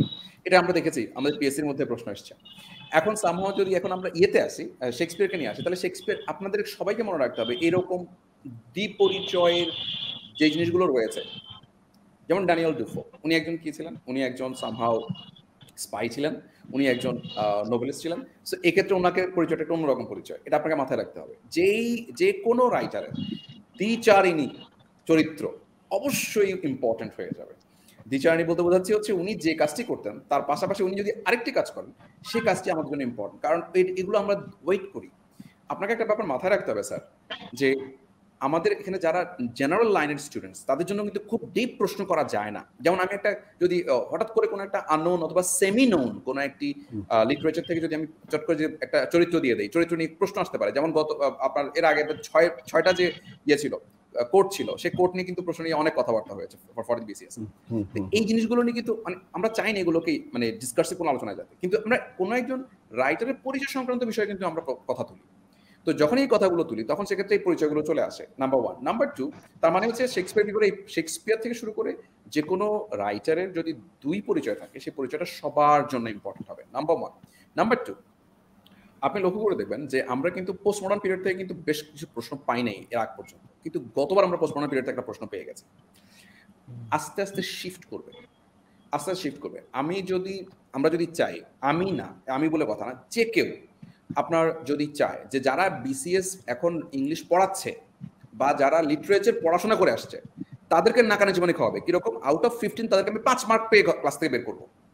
যে পড়াচ্ছে স্টুডেন্ট বাদ, তাহলে শুধুমাত্র মডার্ন এবং পোস্ট মডার্ন পিরিয়ড থেকে প্রশ্ন করলে হয়ে যাবে। কারণ হচ্ছে সবাই পোস্ট মডার্ন পিরিয়ড পড়ে না, অনেকে বলে যে মডার্ন পোস্ট মডার্ন পিরিয়ড বাদ দাও, ওখান থেকে প্রশ্ন দুইটা কি একটা আসে, এরকম করে। তা আপনি বুঝে দেখেন এবার, কিন্তু গতবার চট করে পোস্ট মডার্ন পিরিয়ড একটা প্রশ্ন চলে আসছে। এবার আস্তে আস্তে শেক্সপিয়ারের থেকে দূরে একটা প্রশ্ন থাকবে, ঠিক আছে, কিন্তু ঠিকই আস্তে আস্তে শিফটিং হবে। এখানে স্যারের কথার সাথে আমি একটা বিষয় যোগ করি, যারা পরীক্ষার্থী তারা একটু শুনেন। স্যার বলছেন যে যদি মডার্ন পিরিয়ড অথবা পোস্ট মডার্ন পিরিয়ড থেকে প্রশ্ন করলে কিন্তু যারা পড়াচ্ছেন তাদেরকেও নাকানি চুবানি খাওয়ানো যেতে পারে, তার মাথায়। বাংলায় কিন্তু এটা হয়, বাংলায় কিন্তু দেখা যাচ্ছে প্রাচীন যুগ মধ্যযুগ থেকে খুব কম প্রশ্ন হয়, কিন্তু আধুনিক যুগ থেকে গিয়ে অনেক বেশি প্রশ্ন হয়। থ্যাংক ইউ, এটা কথাটা খুব প্রাসঙ্গিক বা যুক্তিপূর্ণ বলে মনে হচ্ছে। আপনি এই যুক্তির সঙ্গে আরেকটা যুক্তি আমি আপনাকে দেখাই।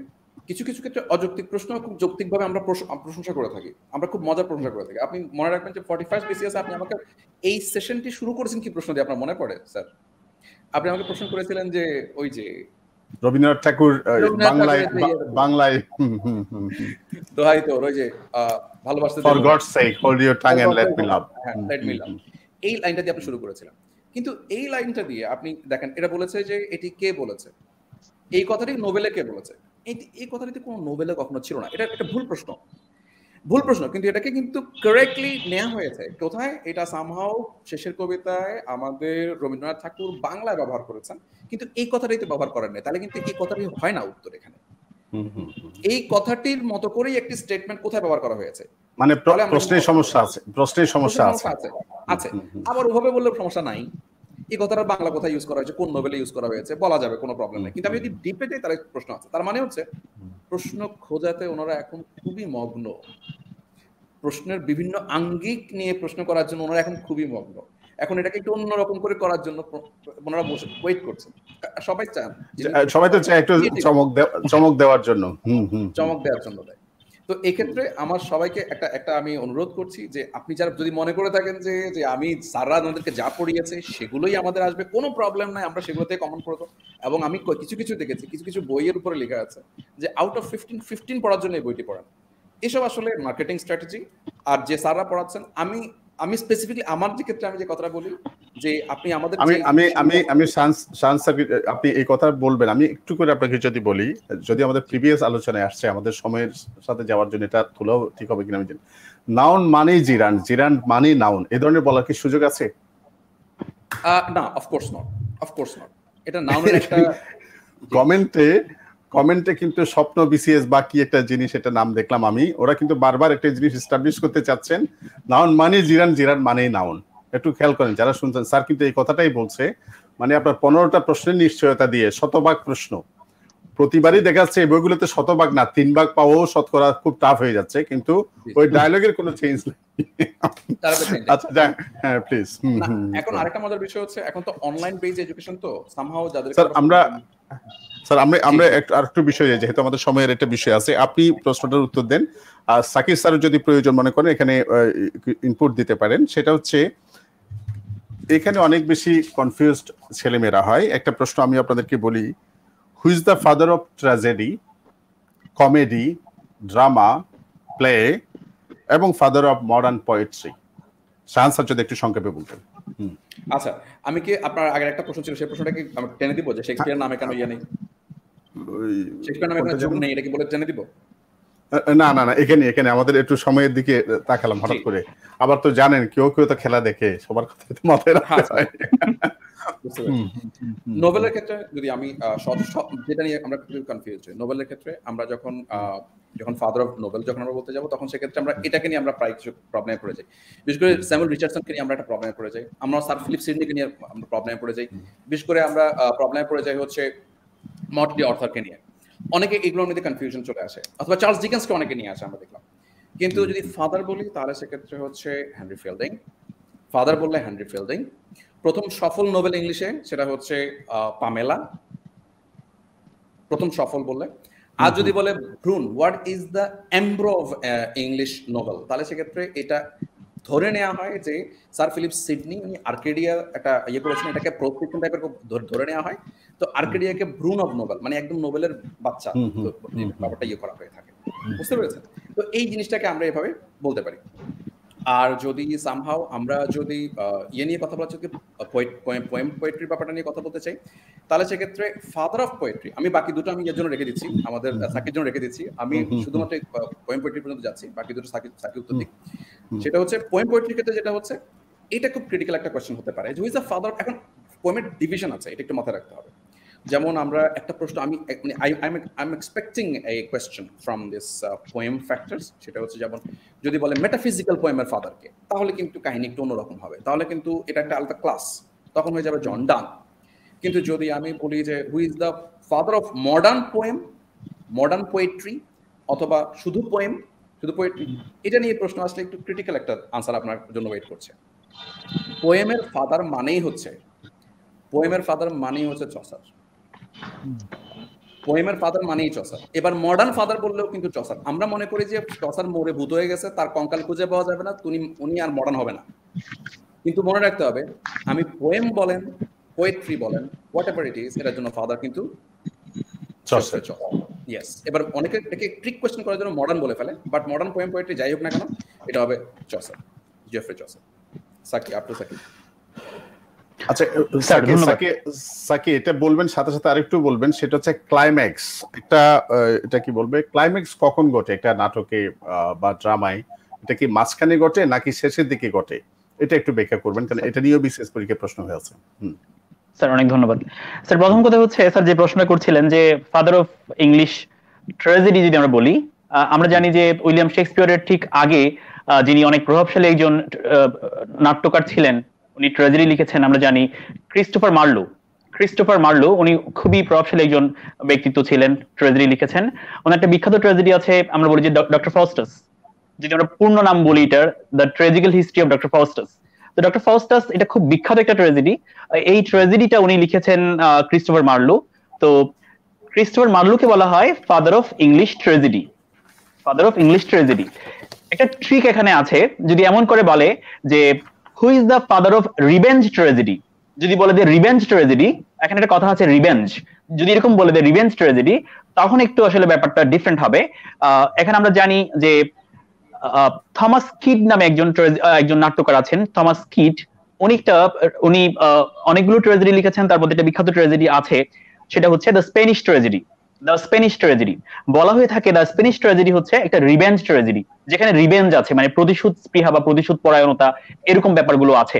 সো রিভেঞ্জ ট্র্যাজেডির ফাদার যদি বলা হয়, তাহলে হবে থমাস কিড। আর যদি শুধু বলা হয় যে who is the father of English tragedy, তাহলে আমরা বলবো এখানে ক্রিস্টোফার মার্লো।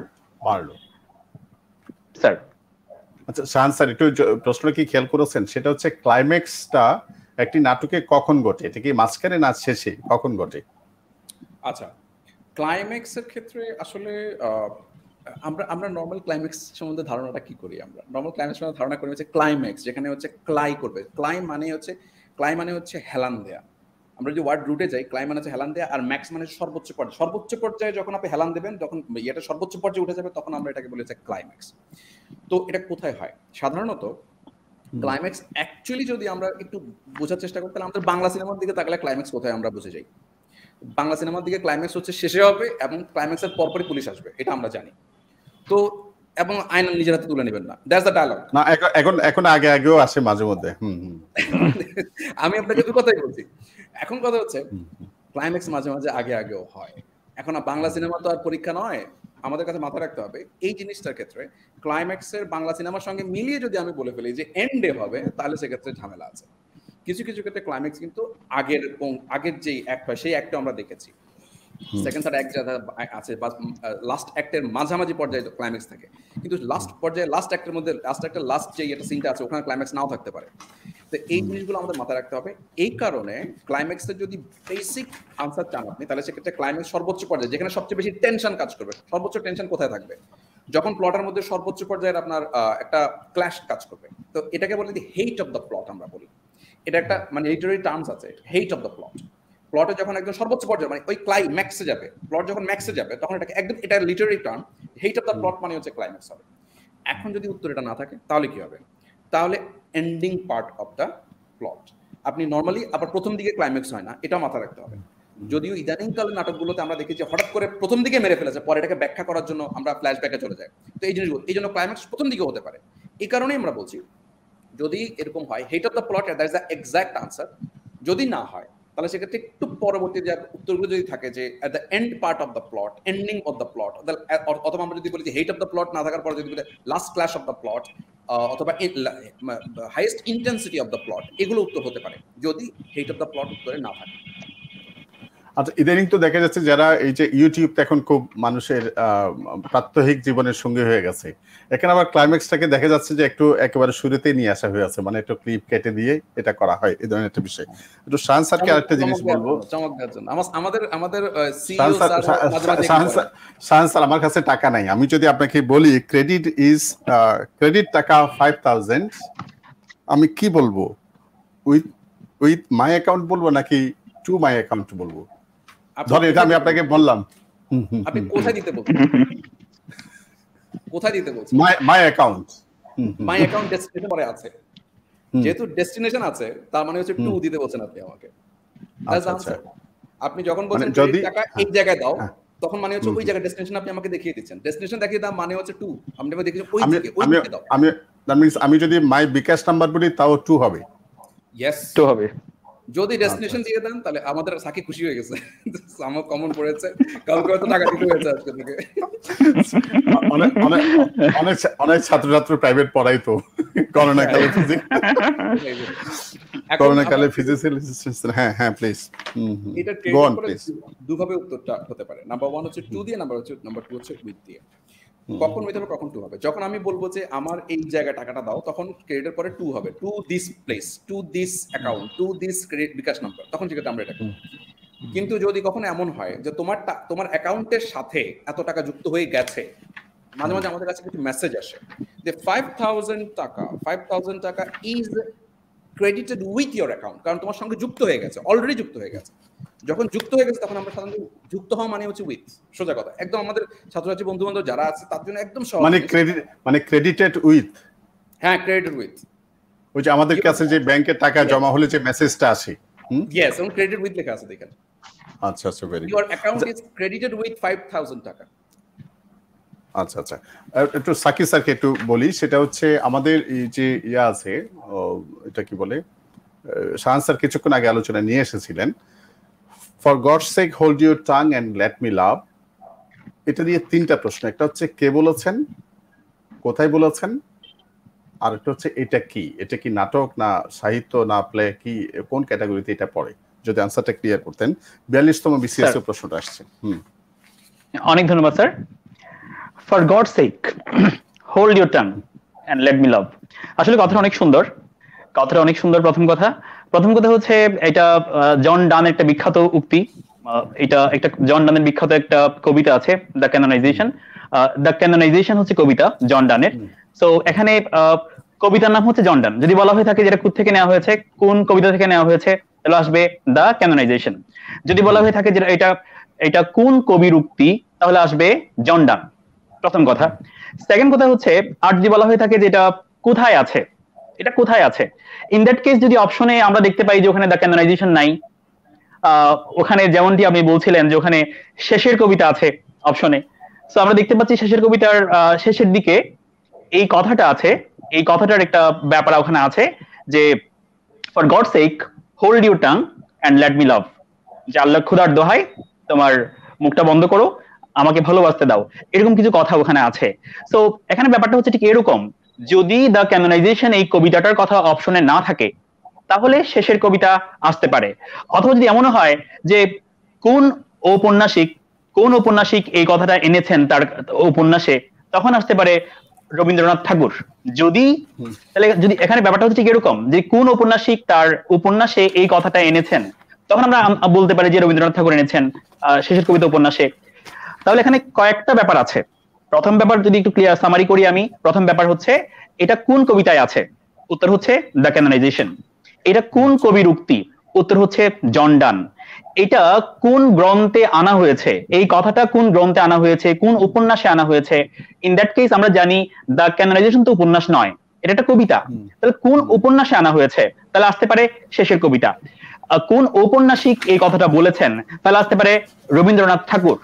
স্যার আমার মনে হয় ওটা ক্লিয়ার হয়েছে। আচ্ছা, ধন্যবাদ। আমি একটু সাকি স্যারকে একটু প্রশ্নটা করতে চাই। সেটা হচ্ছে আমাদের এখানে একটা প্রশ্ন এসেছিল 36 BCS এ। সেই প্রশ্নটা ছিল who is known as the poet of nature in English literature. আমার প্রশ্ন হচ্ছে, is there any class between poet of nature and nature poet? এই দুটোর মধ্যে কি কোনো ডিফারেন্স আছে? স্যার অনেক ধন্যবাদ। আসলে পয়েট অফ নেচার এবং নেচার পয়েট এখানে আসলে ক্লাস থাকার মতো কিছু নেই আসলে। আমরা পয়েট অফ নেচার নেচার বললেই যার কথা বলি যে উইলিয়াম ওয়ার্ডসওয়ার্থ, যে উনি একেবারে নেচারকে বন্ধনা করেছেন, নেচারের প্রশংসা করেছেন, এরকম অসংখ্য কবিতা লিখেছেন উইলিয়াম ওয়ার্ডসওয়ার্থ। আমরা জানি উইলিয়াম ওয়ার্ডসওয়ার্থ হচ্ছেন one of the romantic poet's. আমরা যদি আরো স্পেসিফিক করে বলি যে উনি এবং কোলরিজ লিরিক্যাল ব্যালাডস লিখেছেন। লিরিক্যাল ব্যালাডসে আমরা জানি মোট 23টা কবিতা ছিল, এর মধ্যে 19টা কবিতা লিখেছেন William Wordsworth. So William Wordsworth হচ্ছে একেবারে পাইওনিয়ার অফ ইংলিশ রোমান্টিসিজম বা ইংলিশ রোমান্টিক পিরিয়ড। তো এখানে যে স্পেসিফিক করে বলা হয় যে who is the poet of nature, তো পয়েট অফ নেচার বলার একটাই কারণ যে উনি নেচারকে বন্ধনা করে, নেচারকে ভালোবেসে, নেচারের প্রশংসা করে অসংখ্য কবিতা লিখেছেন। সো আমরা এখানে স্পেসিফিক করেই বলতে পারি যে উইলিয়াম ওয়ার্ডসওয়ার্থ হচ্ছেন poet of nature. R nature poem এরকম কোনো আসলে টার্ম সাহিত্যে ব্যবহৃত হয় না আমার যতটুকু জানা আছে। যদি শান্তার কিছু বলতে পারেন। আমার যতটুকু জানা আছে যে এখানে পয়েট অফ নেচার বলে আমরা উইলিয়াম ওয়ার্ডসওয়ার্থকে বলে থাকি। স্যার নেচার পয়েন্ট মানে কি শান্তার কিছু আছে? এইটা ওই ধরনের বিষয় না, এটা তবে ওই ইংলিশ লিটারেচারের একটা পার্টের মধ্যে পড়ে, তো এই জন্য আমরা একটু জেনে রাখলে ভালো। সেটা হচ্ছে, যদিও আমরা এটার প্রশ্নটা পাই নাই কখনো, বাট ওই যে বললাম আমরা ইদানিং আমরা ওই একটু ক্রিটিক্যাল টাইপের প্রশ্ন, যেগুলোর সঙ্গে একটা ওয়ার্ডের খেলা বা মিল থাকবে, সিনোনিমাস জিনিস থাকবে, সেগুলো থেকে আমরা প্রায় পাই। পোয়েট অফ নেচার এটা নিঃসন্দেহে সাকিজা বলেছে, দ্যাটস গুড। কিন্তু যখন নেচার পয়েন্ট বলি আমরা, তখন একটা প্রবলেম হয়। নেচার পয়েন্ট কিন্তু আমরা এটা জানি যে নেচার পয়েন্ট হচ্ছে আমাদের American point mister Robert ফ্রস্টকে nature point বলে। তো এই ক্ষেত্রে নেচার পয়েন্ট এটা খুবই ক্লোজ, আপনি লক্ষ্য করে দেখেন। একটা হচ্ছে নেচার পয়েন্ট, আর হচ্ছে পয়েন্ট অফ নেচার। একটা হচ্ছে নেচার পয়েন্ট, লক্ষ্য করেন, শুধু অফটা নাই, আগে পরে করা। এটাতে সবাই কনফিউজড হয়। আপনি সবাই দেখবেন, আপনি যে রবার্ট ফ্রস্ট কিন্তু সবাই পড়ে না। একে হচ্ছেন আমেরিকান পয়েন্ট, দুই হচ্ছে উনি হচ্ছেন আমাদের মডার্ন পিরিয়ড রাইটার। সো সব অনেকে মনে করেন মডার্ন পিরিয়ড বাদ দিলেই চলে। তো ওই পার্সপেক্টিভ থেকে এটা সাধারণত আমরা না করে দিই। তো এই জায়গা থেকে রবার্ট ফ্রস্টের এই ইনফরমেশনটা আমাদেরকে জানা থাকে না, একটু জানিয়ে রাখলে ভালো। কারণ হচ্ছে রিস্ক নেওয়ার সুযোগ নাই। রবার্ট ফ্রস্ট খুবই জনপ্রিয়, বিশেষ করে যারা প্রশ্ন করেন অনেকে রবার্ট ফ্রস্ট পড়েন। Miles to go before I sleep, এটা মনেই রাখেন, বলা যায় না এবার বিসিএস আসতে পারে। Miles to go before I sleep, এই জন্য একটু মনে রাখি। উইলিয়াম ওয়ার্ডসওয়ার্থ হচ্ছে poet of nature, R Robert frost হচ্ছে নেচার পয়েন্ট। আচ্ছা, সাকি স্যার যদি একটু বলতেন সিমিলি এন্ড মেটাফর এই দুইটার মধ্যে পার্থক্যটা কি? স্যার অনেক ধন্যবাদ। প্রথম কথা হচ্ছে আসলে সিমিলি এন্ড মেটাফর দুইটাই হচ্ছে অলমোস্ট কাছাকাছি। জাস্ট দুই একটা ওয়ার্ড যদি এখানে একটু আমরা বাদ দিয়ে দেই, এটা মেটাফর হয়ে যায়। আমি দুই একটা এক্সাম্পল দেই। যদি বলি যে my daughter is a red rose, my daughter is a red rose, আমি বললাম যে আমার মেয়ে হচ্ছে একটা লাল গোলাপ। My daughter is a red rose, আমি কি করলাম এখানে আমার মেয়েকে একটা লাল গোলাপের সাথে আমি এখানে উপমা দিয়েছি। So my daughter is a red rose, এটা একটা এক্সাম্পল। আর যদি বলা হয় যে my daughter is like a red rose, my daughter is like a red rose, তাহলে এখানে দেখেন একটু খেয়াল করলে আমরা বুঝতে পারবো যে দুটো বাক্যতেই কিন্তু উপমা দেওয়া হয়েছে, যে আমার ডটারকে আমি কি করেছি, একটা রেড রোজের সাথে উপমা দিয়েছি। তো যখন এরকম উপমা দেওয়ার ক্ষেত্রে আমরা লাইক ইউজ করব অথবা অ্যাজ ইউজ করব, যে my daughter is like a red rose, আমরা যদি লাইক ইউজ করি তখন আমরা এটাকে সিমিলি বলতে পারবো। সেকেন্ড কথা হচ্ছে, আর যদি এরকম বলি আমরা যে my daughter is a red rose, যে আমার মেয়ে হচ্ছে একটা লাল গোলাপ, এখানেও কিন্তু উপমা দেওয়া হয়েছে, বাট এখানে আমরা অ্যাজ বা লাইক ইউজ করছি না। তো এটাকে আমরা বলবো মেটাফর। তো একটা কথা আছে, কথাটা হচ্ছে আমি যদি বলি যে Obaid sir is like my brother, Obaid sir is like my brother, আসলে যখন আমি এই কথাটা বলবো এটা কিন্তু আসলে সিমিলি হবে না, যদি এখানে লাইক আছে। সিমিলি কেন হবে না? কারণ এখানে আসলে ব্যক্তির সাথে ব্যক্তিকে উপমা দেওয়া হচ্ছে। ব্যক্তির সাথে ব্যক্তিকে উপমা দেওয়া হলে এটাকে আমরা কম্পারিজন বলতে পারি। এটা কোনো লিটারেরি ফিগারের মধ্যে আসলে যায় না, যে ব্যক্তির সাথে ব্যক্তি কম্পেয়ার করা হচ্ছে। যখন দুইটা ভিন্ন বিষয়ের মধ্যে কম্পেয়ার করা হবে, হতে পারে আমি বললাম যে মাই ডটার আর বললাম যে আর রেড রোজ, তাহলে ডটার হচ্ছে ব্যক্তি, রেড রোজ হচ্ছে একটা সম্পূর্ণ ডিফারেন্ট একটা থিং। যখন সম্পূর্ণ ডিফারেন্ট দুটো থিংকে কম্পেয়ার করা হবে, উপমা দেওয়া হবে, তখন এটাকে আমরা সিমিলি বলতে পারবো, মেটাফোর বলতে পারবো। যদি অ্যাজ বা লাইক থাকে তাহলে সিমিলি বলবো, আর যদি অ্যাজ বা লাইক না থাকে তাহলে মেটাফোর বলবো। আরেকটা যদি এখানে কথা বলি আমি, যে Obaid sir is my brother, এটাকেও কিন্তু বলা যাবে না যে এটা হচ্ছে মেটাফোর, কারণ এখানে এখানে ব্রাদার এবং ওবায়েদ স্যার এটা কিন্তু আসলে দুজনই ব্যক্তিবাচক, মানে দুটো যদি দুটাই একই রকম বিষয় হয় তাহলে এটাকে আমরা সিমিলি মেটাফোর বলতে পারবো না। তাহলে সিমিলি মেটাফোর হওয়ার পূর্ব শর্ত হচ্ছে যে দুইটা বিষয় কম্পেয়ার করা হচ্ছে এই দুইটা বিষয় আবশ্যিকভাবে ভিন্ন ধর্মী হতে হবে। হতে পারে যে ব্যক্তির সাথে আমি বললাম যে একটা টাইগারের কম্পেয়ার করলাম, যে বললাম যে mister Rahman is like a tiger, এটা হচ্ছে simile. Mister Rahman is a tiger, এটা হচ্ছে মেটাফোর। আমার মনে হয় ব্যাপারটা ক্লিয়ার হয়েছে স্যার। ধন্যবাদ। আমাদের প্লাবন চাকমা একটা প্রশ্ন করেছিল, rolling stone gather no moss, rolling would you explain. এটা কিন্তু আমাদের, আপনি যদি আমাদের আলোচনা কনফিউশন জন্য আলোচনা শুরুতে যান এটা পাবেন, এটা আমাদের দুজন শিক্ষক এটা খুব ভালোভাবে ক্লিয়ার করেছেন। আমি একটু শাহান স্যারের কাছে, আমরা শেষের দিকে চলে আসছি, শাহান স্যারের কাছ থেকে জানতে চাই, একটা প্রশ্ন আসছিল 17তম BCS A, any one of the following pairs of Literary কোলাবোরেটরস, এখানে উত্তর ছিল Eliot and pound, pope and ডাইরেন, Yeats and এলিয়টস, Shelley and Keats. এই প্রশ্নটার উত্তরে ছেলেমেয়েরা কিভাবে সমাধানে পৌঁছাবে? এখানে আমাদের লিটারি কোলাবরেটর ব্যাপারটা কি এটা একটু আমাদেরকে জানতে হবে। প্রথমে লিটারি কোলাবরেটর হচ্ছে যদি কোনো একটি সাহিত্য সহযোগী, বাংলা বলি এটাকে সাহিত্য সহযোগী, কোনো একটি সাহিত্য যদি দুজন মিলে লিখে তাহলে সেটা লিটারি কোলাবরেটর হয়। যেমন আপনার খুব সহজ লিটারি কোলাবরেটর, প্রথম দিকের একজন লিটারি কোলাবরেটর হচ্ছে থমাস নর্টন, থমাস স্যাকভিল, কিং গর্বাডক লিখেছেন দ্য ট্র্যাজেডি অফ কিং গর্বাডক। তো ওটা ছিল লিটারি কোলাবরেটর, প্রথম দিকে ফার্স্ট কোলাবরেটর তারা দুজন ছিল। এর পরবর্তীতে আমরা দেখেছি হচ্ছে লিরিক্যাল ব্যালাডের মধ্যে দুজন লিখেছেন, ওটা লিটারি কোলাবরেটর বলতে পারি। কিছুক্ষণ আগে ওয়াটসঅ্যাপ এবং কোলারিজের কথা বললেন সাকিব। আর এখন আমরা যাকে নিয়ে বলছি এটা হচ্ছে দ্য ওয়েস্টল্যান্ডের কথা বলছেন আপনি। The ওয়েস্টল্যান্ডে T.S.. ইলিয়ট এবং এজরা পাউন্ড এই দুজন মিলে ওয়েস্টল্যান্ড লিখেছে বলে অনেকের কাছে কথাটি আছে, বাট আনফর্চুনেটলি অনেকে কিন্তু এই জিনিসটাকে নিতে চায় না এ কারণে যে টি.এস. ইলিয়ট লেখার পরে উনি যে ওয়েস্টল্যান্ডটা লেখার পর উনি এজরা পাউন্ডকে এটি দেখতে দিয়েছিলেন। তো এজরা পাউন্ডের কিছু মানে যেভাবে লিখলে বা যেভাবে করলে টি.এস. ইলিয়ট বা এজরা পাউন্ডকে আমরা কোলাবরেটর বলতে পারতাম, সেই জিনিসটা আসলে ক্রিয়েশনের ক্ষেত্রে হয় নাই। কিন্তু এটা প্রমাণ পাওয়া গেছে যে এজরা পাউন্ড টি.এস. ইলিয়টের লেখার উপরে লিখেছেন, কিছু এডিট করেছেন। তো এই কারণে, এই প্রমাণ পাওয়ার কারণে আলটিমেটলি দেখা গেছে যে টি.এস. ইলিয়টের এই সাহিত্য সহযোগী হিসেবে এজরা পাউন্ডকে ধরা হয়। আর এখানে আমরা 17তম BCS যে প্রশ্নটা পেয়েছি এটার মধ্যে ওটা ছাড়া আর কাছাকাছি কোনো উত্তর নেই। যেমন সামহাও আমি যদি এই প্রশ্নের মধ্যে যদি টি.এস. ইলিয়ট এবং আপনার থাকতো, এজরা পাউন্ড আছে, তার সঙ্গে যদি আমি লিরিক্যাল ব্যালাডের ওয়াটসঅ্যাপ কোলারিজ থাকতো, তাহলে কিন্তু এই ক্ল্যাশ একটা হতো যে এই দুজনের মধ্যে অথেন্টিক কোলাবরেটর কারা। যে অথেন্টিক কোলাবোরেশনের জন্য আমরা তখন নিতে পারতাম হচ্ছে লিরিক্যাল ব্যালাডসের টি.এস. ইলিয়ট এবং পাউন্ডকে বাদ দিয়ে আমরা তখন নিতে পারতাম কোলারিজ এবং ওয়াটসঅ্যাপকে। যেহেতু আমাদের কাছে কোনো অপশন নাই, সেহেতু আমাদের কাছে আমরা এটা নিয়ে হালকা কিছু দ্বৈতমত থাকার কারণেও আমরা কিন্তু আলটিমেটলি উত্তরটা নিতে হবে। সেটা কোনটা? সেটা হচ্ছে ইলিয়ট এবং পাউন্ড, এজরা পাউন্ড এবং টি.এস. ইলিয়ট, এই দুজনের ওয়েস্টল্যান্ডের এই ক্ষেত্রে যে এটা দেখা গিয়েছিল সেটা আমাদের উত্তরটা নিতে হবে 17তম BCS এর ক্ষেত্রে। এই ধরনের ক্ষেত্রে আপনাকে জেনে রাখতে হবে। দুজনকে একটা প্রশ্ন করি, বাংলা সাহিত্যে কি এই ধরনের কোনো উদাহরণ আছে লিটারারি কোলাবোরেটরস? আছে তো। আপনি এই যে দেয়াল যেটাই আছে না, দেয়ালের ক্ষেত্রেও তো আমরা লিটারি কোলাবোরেটর এর একটা উদাহরণ পাইতো আমরা এখানে। দেয়ালের শেষের অংশটি আমাদের স্যার করেছেন না, হুমায়ুন আহমেদ স্যার তো মারা গিয়েছিলেন, দেয়ালের শেষ দিকের যে অংশটা আছে সেই অংশটা তো করেছিলেন। না, দেয়াল তো হুমায়ুন আহমেদ স্যার বেঁচে থাকা অবস্থায় হয়ে আছে। এটা হচ্ছে কোর্টের ডিরেকশনের কারণে একটু চেঞ্জ করে নিতে হয়েছে, অন্য কেউ লেখক হিসেবে আসেনি মনে হচ্ছে। এটা মানে অন্য কেউ লাস্টে একটু করেছেন ওখানে। আচ্ছা, শাহান স্যার যদি বলতেন the golden age of English literature বলতে কোন জিনিসটাকে, কোন পার্টটাকে বোঝানো হয়? Golden age of English literature. Okay, golden age of English literature মানে হচ্ছে মানে যেই এইজের মধ্যে লিটারেচার সবচেয়ে বেশি ফ্লারিশ হয়েছে, সেটাই গোল্ডেন এজ বলা হয়ে থাকে। তো এখন আমরা অনেক কিছু বলতে পারি, বাট গোল্ডেন এজ মানে হচ্ছে যেখানে সবচেয়ে বেশি ফ্লারিশমেন্ট হয়েছে লিটারেচারের। তবে এটা আমরা সবাই জানি যে এটা হচ্ছে Elizabethan পিরিয়ডকে golden age of English literature বলা হয়ে থাকে।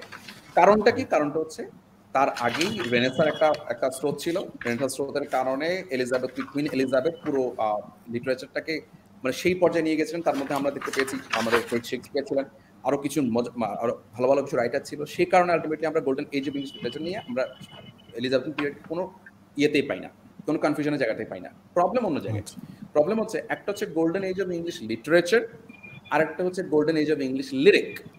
অনেকে আছে golden age of English lyric না পড়ে, just golden age of English literature না পড়ে শুধুমাত্র গোল্ডেন পড়েই উত্তরটা দিয়ে দেয়। এখন সামহাও আমার মাথায় তো আছে যে কোনো যে অংশটা ভালো পড়ে সবার মাথার মধ্যেই আছে গোল্ডেন এজ থাকলেই হচ্ছে কোনো কথাবার্তা ছাড়াই আমরা কি দিব, এলিজাবেথন পিরিয়ড দিব, কোনো কথা ছাড়া।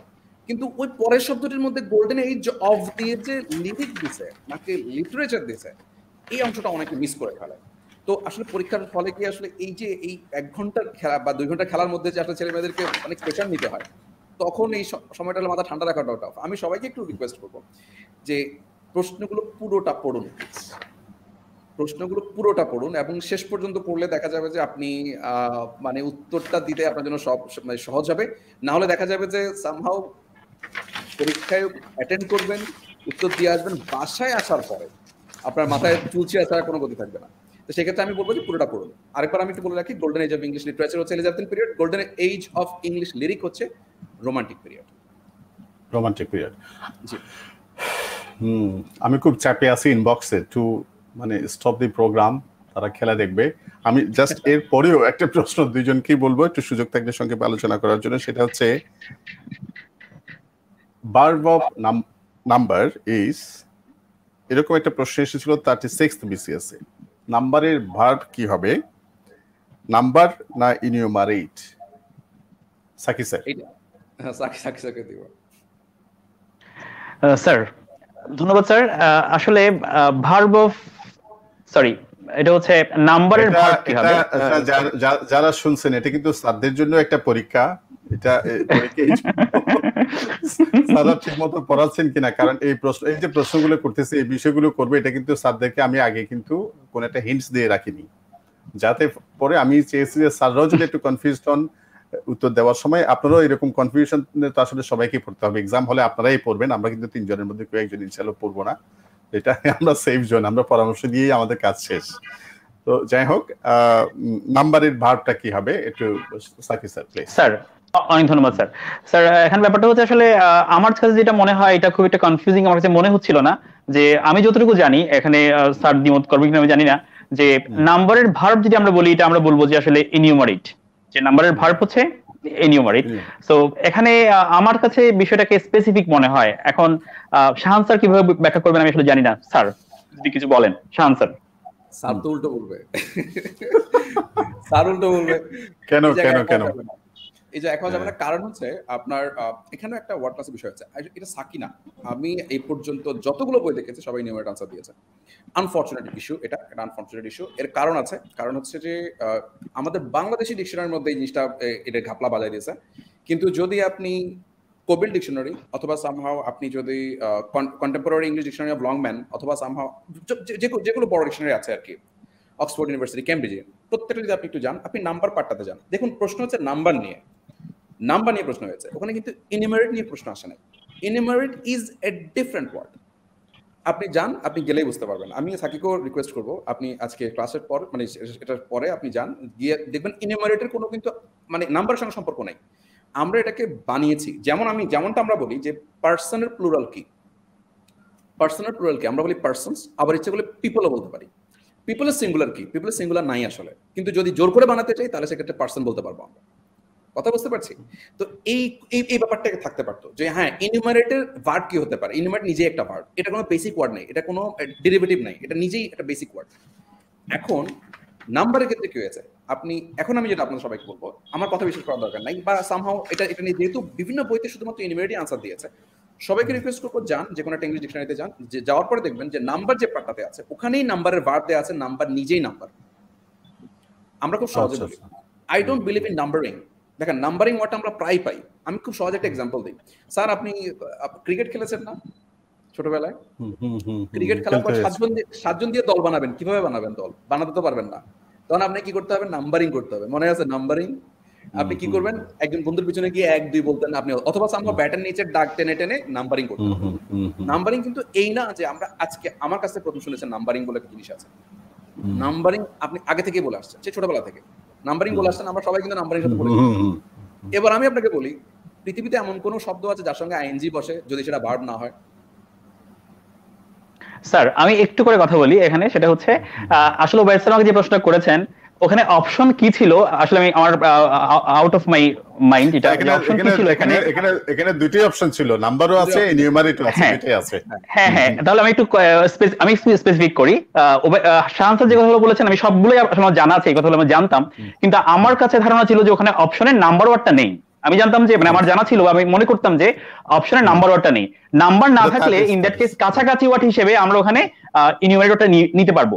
যদি নাম্বার ওয়ার্ডটা থাকে, শাহান স্যার যেরকম বললেন, যদি নাম্বার ওয়ার্ডটা থাকে এখানে কোনো আসলে কোনো ডাউট থাকার প্রশ্নই আসে না যে আমরা যদি ডিকশনারিতে যাই। ওরা ডাউট রেখে এটা করেছে 36 BCS এর ভার্ব অফ নাম্বার দিয়ে প্রথমে নাম্বার দিয়েছে, তারপরে ইনিউমারেটে দিয়েছে। আমি যেহেতু সময় স্বল্পতার জন্য দুজনকে ধন্যবাদ। এর পরের প্রশ্নটাতে আমি যাচ্ছি, প্লাবনেরই আরেকটা প্রশ্ন, শাহান স্যার যদি একটু এক্সপ্লেইন করতেন সংক্ষেপে, would you explain paradox and irony? এইটা আসলে আমি যদি বলি আপনাদের আইরনির ক্ষেত্রে আমি একটা করি, আমাদের আরেকটা করুক। আমি আইরনিটা বলে দিই। সেটা হচ্ছে যে আইরনির ব্যাপারটা আসলে কি? আইরনি হচ্ছে যে আমি যেটা বলবো সেটা বোঝাবে না, উল্টোটা বোঝাবে। আমি যেটা বলবো তার চেয়ে উল্টোটা বোঝাবে। সামহাও আমি বললাম, কেউ আমাকে বললো যে আপনি তো আজকে খুব সুন্দর লাগছে আপনাকে, ঠিক আছে, সুন্দর লাগছে আপনাকে, এবং দেখতে ইচ্ছে করছিল না। বাংলা মানে বলেছে কি সুন্দর লাগছে আপনাকে দেখতে ইচ্ছে করছে না, তার মানে কি আসলে আমাকে সুন্দর লাগছে না, যা বলবে তাই।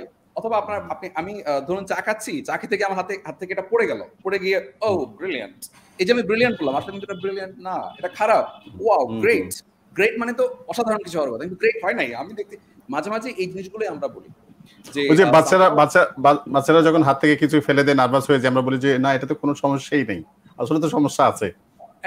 এইখানে আয়রনের ব্যাপারটা একটু ডিফারেন্ট, আমরা ওটাকে তো সান্ত্বনামূলক ভাবে বলি, কিন্তু আয়রনের ব্যাপারটা হচ্ছে আপনাকে মক করে বলা হয়, স্যাটারিক্যাল পার্সপেক্টিভে বলা হয়ে থাকে। কথা বুঝতে পেরেছেন?